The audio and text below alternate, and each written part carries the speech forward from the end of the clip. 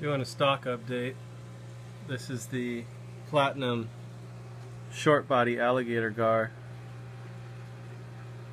that we got in about 3 months ago. I have never seen him eat, so we're going to put him in a larger tank, and this is an 1100, so go figure. That's the Bacardi cichlid right there. But yeah, this guy is about 16 inches long. Sweet looking fish, but I don't understand why he just won't eat. Another new addition was this Zebrina pike,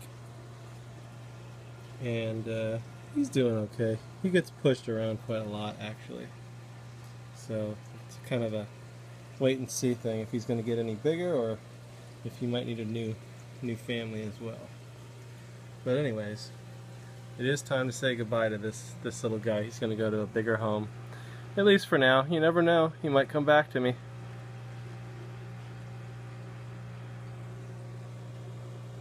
And there's Lance Bass.